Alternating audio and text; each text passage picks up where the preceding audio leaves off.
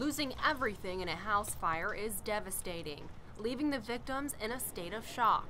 That's why American Red Cross volunteers step in to help.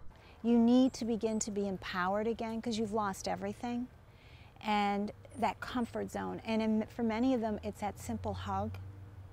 It's that shoulder to cry on.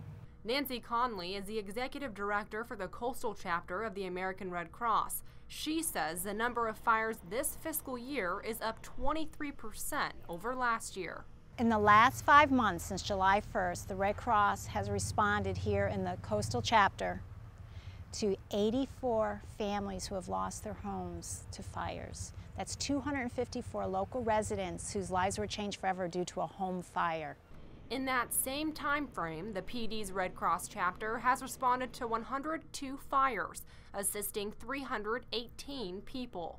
And that assistance takes many forms, in addition to the basics like food and clothing. If they need eyeglasses, for example, prescriptions, work with them in talking to their employers, talking to the schools. And mental health services. Are they emotionally unstable? Is there some additional need that they have?